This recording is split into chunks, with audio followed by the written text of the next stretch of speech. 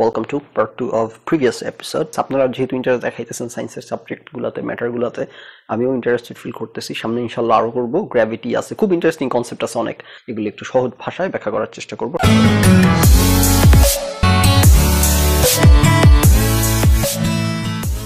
এখানে আমরা গতটা পর্বে যেটা নিয়ে কথা বলছিলাম যে ডাইমেনশনালিটি নিয়ে, ফোর্থ ডাইমেনশনের কনসেপ্টটা বুঝাইছি এবং time as a fourth dimension কি ব্যাপারটা এবং আইনস্টাইন কি বলতে চাই এখানে। যেহেতু আমরা ডাইমেনশন নিয়ে কথা বলছি, ফোর ডাইমেনশন কিভাবে জিরো ডাইমেনশন থেকে ওয়ান ডাইমেনশন থেকে টু থেকে থ্রি থেকে ফোর ডাইমেনশনে যেতে হয়। With that information in mind and with that concept in mind, নাও আমি একটা আরেকটা কনসেপ্ট, একটা থিওরি, একটা আইডিয়া, একটা ব্যাখ্যা করে আলোচনা করে এই সাবজেক্ট আর ডাইমেনশন বিষয়ক আলোচনাটা দি এন্ড করে দিব। এই আলোচনাটা will lead us to little bit of A metaphysical discussion এবং will and on that note. তো ওকে, নাও স্পুকি বলছিলাম যে স্পুকি কিছু জিনিস ব্যাখ্যা করা যায় কিনা বা সায়েন্স দ্বারা। দেখি ব্যাপারটা কীরকম। আমি এখানে মেটাফিজিক্সটা ব্যাখ্যা করতে বসছি, আমি ফিজিক্সটা ব্যাখ্যা করতে বসছি, বাট মেটাফিজিক্সটাও আমরা ইনভোক করব আলোচনাতে। বাই দ্য ওয়ে, যেটা হচ্ছে একটা স্টিকম্যান, রাইট? এই যেটা একটা মানুষ স্টিকের মতো, স্টিকম্যান। দ্য রিজন বিং হচ্ছে সে একটা টু ডাইমেনশনাল মানুষ, আমি মানুষটা হচ্ছে থ্রি ডাইমেনশনাল, রাইট? আমার কিন্তু ডেপথ আছে, আমার হাইট লেংথের পাশাপাশি ডেপথ আছে। যেমন এটা হইতেছে, এটা একটা টু ডাইমেনশনাল মানুষ, স্টিকম্যান, কারণ তার শুধুমাত্র সে একটা টু ডাইমেনশনাল প্লেনে আমি তাকে আঁকছি। তার শুধুমাত্র লেংথ আছে, তার শুধুমাত্র ওয়েট আছে, তার ডেপথ বা হাইট এই ডাইমেনশনটা তার নাই, যেটা আমার বেলায় আছে। যে কারণে আমি মোটা, রাইট? আমার একটা থিকনেস আছে, যে এটা নাই, এটার কোনো থিকনেস নাই। নাও মনে করেন যে তার সামনে একটা টেবিল রাখা আছে। টেবিলটা কেমন দেখাবে? এমন দেখাবে, রাইট? একটা থ্রি ডাইমেনশনাল টেবিল একটা টু ডাইমেনশনাল সারফেসে এমন দেখাবে না? মনে করেন আপনি একটা বিল্ডিং দেখতেছেন, বিল্ডিংটার পাশ থেকে দেখলে আপনি কিরকম দেখবেন? বিল্ডিংটাকে এরকম দেখবেন, রাইট? আপনি একদম এক্স্যাক্টলি পাশ থেকে দেখলে এরকম দেখবেন। ওই সাইডগুলো তো দেখবেন না। আপনি যদি ওই সাইডগুলো দেখতে হয়, একটু উপরে যেতে হবে আপনাকে। আপনি একটু উপরে গেলে বা একটু অ্যাঙ্গেল হলে তারপর আপনি এই অ্যাঙ্গেলগুলো দেখতে পাবেন। সরাসরি এখান থেকে দেখলে কিন্তু আপনি শুধু এরকম একটা স্কোয়ার দেখবেন, অথবা একদম সরাসরি উপর থেকে টপ ভিউ হইলে আপনি এরকম একটা স্কোয়ার দেখবেন বিল্ডিংটা, রাইট? সো এইভাবে আর কি। এটা আমার মনে হয় খুব জটিল কোনো কনসেপ্ট না, আপনারা বুঝতে পারবেন। সো ওই হিসেবে একটা আপনি যদি টু ডাইমেনশনালি একটা জিনিসকে দেখেন, এই স্টিকম্যানটা, এবং তার সামনে একটা টেবিল থাকলে টেবিলটা হবে টু ডাইমেনশনাল। নাও আমরা গত পর্বে আলোচনা করছিলাম কি, যে আপনি টু ডাইমেনশনাল ওয়ার্ল্ড যদি আপনি বাসিন্দা হন, আপনি যদি একটা স্টিকম্যান হন, যে হইতেছে stuck in two dimensional world, no পান ইন্টেন্ডেড। তো এই টু ডাইমেনশনাল মানুষটা টু ডাইমেনশনাল একটা ওয়ার্ল্ডে স্টাক হয়ে আছে, তার কিন্তু থ্রি ডাইমেনশনাল ওয়ার্ল্ডে অ্যাক্সেস নাই। আমি যেটা বলছিলাম, আপনি যেই ডাইমেনশনাল ওয়ার্ল্ডে আপনি বিলং করেন, আপনি তার চেয়ে নিচের ডাইমেনশন অ্যাক্সেস থাকবে, উপরের ডাইমেনশন অ্যাক্সেস থাকবে না। যে কারণে আমি যেহেতু থ্রি ডাইমেনশনাল ওয়ার্ল্ডে বাস করি, আমার থ্রি ডাইমেনশন অ্যাক্সেস আছে। আমার পাশে একটা মানুষ থাকলে আমি তার হাইট, লেংথ, ডেপথ সব দেখতে পাবো। আমি স্টিকম্যানের ওয়ার্ল্ডে আমার অ্যাক্সেস আছে, যেহেতু আমি থ্রি ডাইমেনশনাল ওয়ার্ল্ডের সুপেরিয়র ডাইমেনশনের ওয়ার্ল্ডে আছি। আমি এই স্টিকম্যানের যতগুলো ডাইমেনশন আছে সব দেখতে পাচ্ছি, লেংথ, হাইট।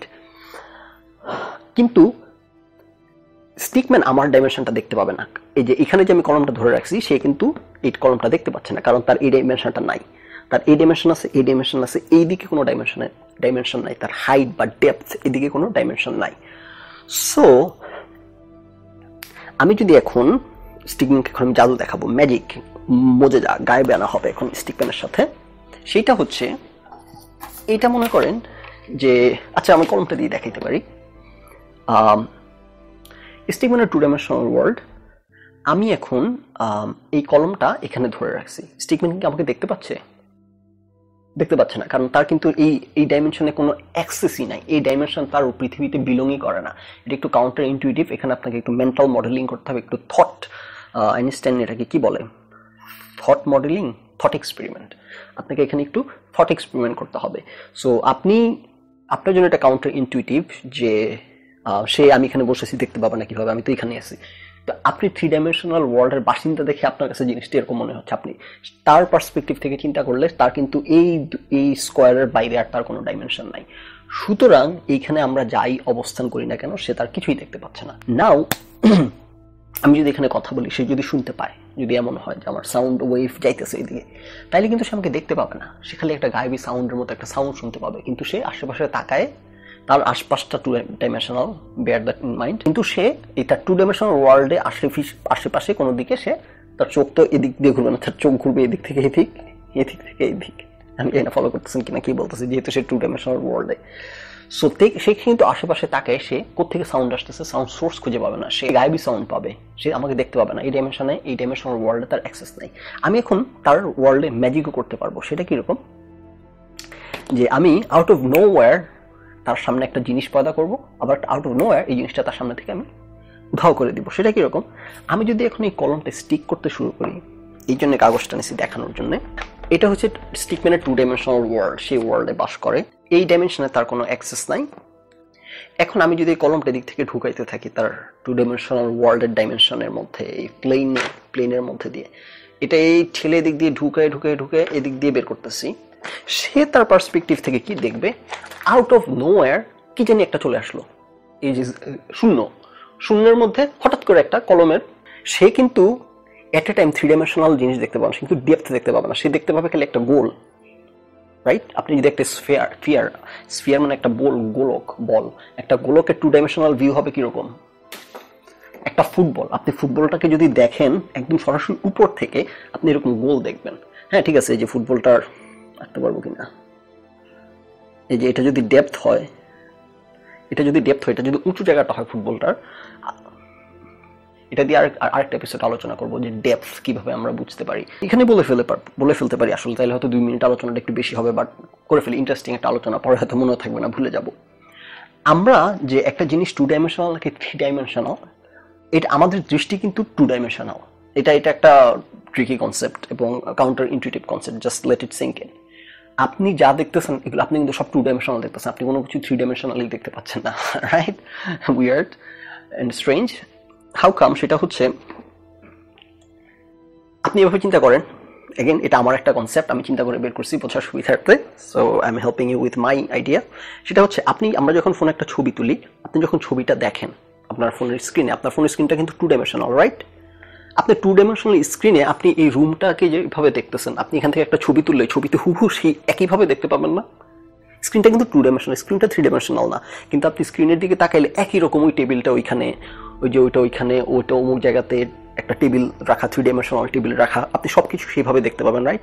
কিন্তু আপনি তো দেখতেছেন টু ডাইমেনশনাল ওয়ার্ল্ডে, তার মানে আপনার ভিউটা টু ডাইমেনশনাল। আপনি যাই দেখতেছেন টু ডাইমেনশনালি দেখতেছেন, কোনো কিছু আপনি থ্রি ডাইমেনশনালি দেখতেছেন না। আপনি টাচ করে তখন থ্রি ডাইমেনশনাল টের পাচ্ছেন জিনিসটা, কিন্তু আপনি দেখতেছেন টু ডাইমেনশনাল, আপনার ভিউটা টু ডাইমেনশনাল। তাইলে আমরা ডিস্টিংক্ট করি কিভাবে যে একটা জিনিস 3D নাকি 2D, একটা জিনিস থ্রি ডাইমেনশনাল নাকি টু ডাইমেনশনাল? সেই ডিস্টিংশনটা আমরা করি, ভুলে গেছি, সম্ভবত 2টা জিনিস, ছায়া এবং দূরত্ব, ডিস্টেন্স এবং শ্যাডো, এই 2টা জিনিস দ্বারা। এরকম একটা বলটা দেখে মনে হবে জিনিসিয়ালি গড়াই যাচ্ছে, কিন্তু আপনি জাস্ট শুধু শ্যাডো অ্যাড করে দেন বলটার নিচে, এখন মনে হবে বলটা বাউন্স খাইতেছে। এরকম আপনি জাস্ট শ্যাডোটা ছোট বড় করে শ্যাডোটা নানান শেপ দিয়ে আপনি আপনার ভিউটাকে আপনার চেঞ্জ করে ফেলতে পারবেন, বলটা কি লাফায়। সো তার মানে আপনি যে দেখতেছেন এই দেখা সবই একটা ইলুশন। এগুলো নিয়ে অনেক ইন্টারেস্টিং ইলুশনের অনেক কনসেপ্ট আছে, এগুলো ইন্টারনেটে চাইলে পাবেন খুঁজে। সো আপনার দৃষ্টিটা টু ডাইমেনশনাল, সেই টু ডাইমেনশনাল দৃষ্টিতে আপনি একটা জিনিস 3D না 2D সেটা উপলব্ধি করতে পারেন, পারসিভ করেন থ্রু শ্যাডো এবং ডিস্টেন্স। নাও সেটা কিভাবে, যে দেখেন আমি এই ছবিটা, এই যে এটা কিন্তু একটা 3D, একটা বিল্ডিং এর ছবি, রাইট? এটাকে আমি 3D বানাইছি কিভাবে, ছবিটাকে আমি কিভাবে আপনাকে বুঝাইতে সক্ষম হয়েছি যে এটা একটা 3D বিল্ডিং। আমি একটা অ্যাঙ্গেল তৈরি করছি, রাইট? এই যে এমন করে দিছি, তারপরে যে এটা দূরে সরে গেছে, এই কি বলবো, বিল্ডিং এর এই এজটা আপনার দিক থেকে দূরে সরে গেছে বোঝানোর জন্য আমি কি করছি, এখানে একটা অ্যাঙ্গেল ক্রিয়েট করছি এরকম। সো আপনি ডিস্টেন্স দ্বারা বুঝতেছেন এই জিনিসটা 3D। এবং শ্যাডো, আপনি একটা 2D জিনিস যদি আপনি আঁকেন, যে কারণে যারা 3D পেইন্টিং করে আপনি দেখবেন ওটার মধ্যে খুব সুন্দর করে শ্যাডো দেয় এবং শ্যাডো দিয়ে বিভ্রম সৃষ্টি করে। আপনি এরকম অনেক ছবি, আমি পরিসর ফেসবুকে দেখছেন অনেক ভিডিওতে, যেরকম একটা আপেলের ছবি আছে একটা কাগজে আঁকা, কিন্তু আপনি যখন ক্যামেরাতে দেখতেছেন পুরো একটা 3D আপেল, তারপর যখন একটু অ্যাঙ্গেলটা ঘুরাইতেছে তখন আপনি দেখতেছেন আসলে 3D অ্যাঙ্গেল, এটা একটা কাগজের মধ্যে আঁকা একটা 2D আপেল। কিন্তু আপেলটা এমন লম্বা চওড়া করে আঁকছে, যেটা বললাম ডিস্টেন্স, এমন ভাবে লম্বা চওড়া করে আঁকছে এবং নিচে একটা শ্যাডো দিয়ে রাখছে, আপনি দেখে আপনি ইলুশনের মধ্যে পড়ে যাচ্ছেন, আপনি ভাবতেছেন এটা একটা 3D আপেল। তার মানে আপনি যাই 3D দেখতেছেন এটাকে 2D হিসেবে উপস্থাপন করা সম্ভব, just right proportion, angle, distance, shadow এগুলো মেনটেন করতে পারলে। সো যে কারণে বললাম যে আপনি যাই দেখেন আপনার দৃষ্টিশক্তি সবই 2D। So back to my favourite stickman. স্টিকম্যানের world আমি যখন স্টিক করতেছি, অ্যাগেন নো পান ইন্টেন্ডেড, হ্যাঁ স্টিকম্যানের ওয়ার্ল্ডে যখন আমি এই কলমটি স্টিক করতেছি, ও যে কারণে এই কথাগুলো বললাম, বল আপনি যদি উপর থেকে দেখেন আপনি কিন্তু এটা রাউন্ড শেপ দেখবেন, আপনি এটার ডেপথটা দেখতে পাবেন না। সো আমি যদি এই কলমটা এদিক থেকে ঢুকাই, এদিক থেকে বের করি, স্টিকম্যানের ওয়ার্ল্ডে সে কিন্তু এই ডেপথ দেখতে পাবে না, সে কলমে সে খালি দেখবে একটা সার্কেল। সার্কেলটা ছোট থেকে একটা বল যদি ঢুকাই, প্রথম বলের এই দিকটা ঢুকলে দেখবে একটা ছোট কি জানি একটা বের আসছে তার ওয়ার্ল্ডে সার্কেলের মতো, আর একটু বলটা ঠেলে ঢুকাইলে দেখবে আর একটু সার্কেলটা বড় হইতেছে বড় হইতেছে, বলটার মাঝামাঝি যখন চলে আসবো সে দেখবে একটা বড় সার্কেল হয়েছে তার ওয়ার্ল্ডে, কোথায় জানি একটা বড় সার্কেল।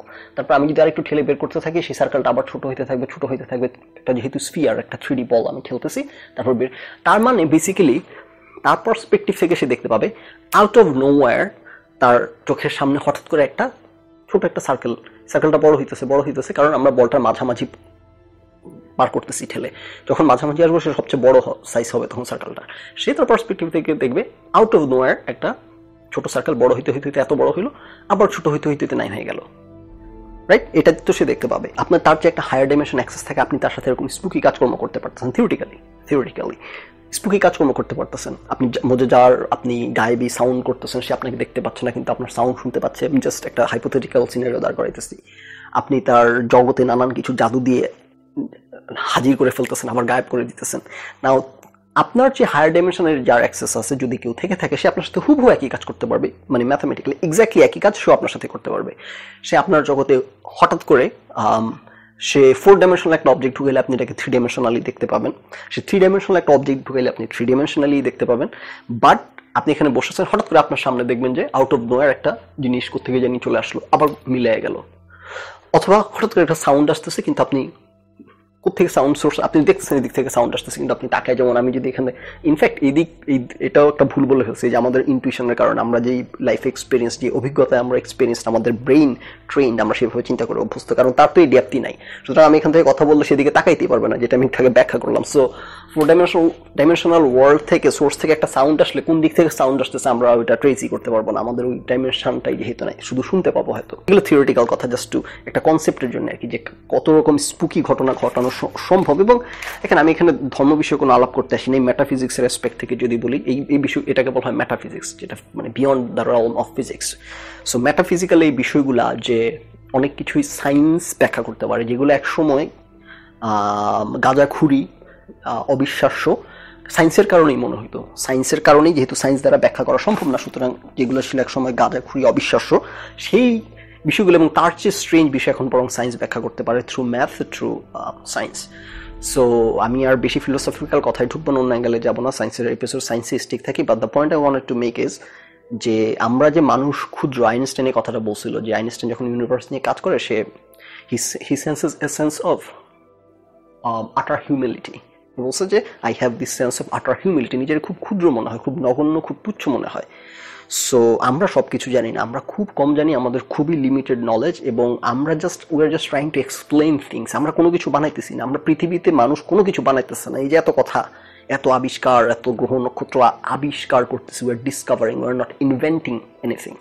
আমরা যেগুলোকে নাম দিচ্ছি ইনভেনশন, সেগুলো ডিসকভারিং বেসিক্যালি, কারণ এগুলো এক্সিস্ট করতে, এগুলো স্রষ্টা ইন্টেলিজেন্ট ডিজাইনার যদি কেউ থেকে থাকে উনি এগুলো বানায় তৈরি করছেন, আমরা জাস্ট এগুলো একটা সাথে আরেকটা মিশে we are essentially discovering, we are not inventing. আমাদের সেই ক্ষমতাই নেই। আইনস্টাইনের মতো হিউমিলিটি ফিল করি এবং খুবই নিজের লিমিটেশনটা খুব প্রকট হয়ে সামনে চলে আসে তখন। এই কারণে আইনস্টাইন কিন্তু এইথেস্ট না, আইনস্টাইন হইতেছে অ্যাগনস্টিক, মানে সে রিলিজিয়াস ট্র্যাডিশনাল কোনো ধর্মে কোনো বিশ্বাস আনে নাই সে, কিন্তু সে বিশ্বাস করতে যে স্রষ্টা আছে, সে বিশ্বাস করতে একজন ইন্টেলিজেন্ট ডিজাইনার আছে। সো ধর্ম আর স্রষ্টা বিশ্বাস দুই জিনিস, রাইট? এগুলো অন্য আলাপ, এগুলো এই পর্বের আলাপ না, সায়েন্স নিয়ে কথা বলতেছি, এখানে সীমাবদ্ধ থাকি। বাট এই সব কিছু আপনি একসাথে করে এগুলা বেসিক্যালি আমরা এগুলো জানি কেন, জাস্ট চিন্তার খোরাকের জন্য। সো আপনি এই সবগুলা বিষয় একসাথে করলে there is a lot of food for thought right there.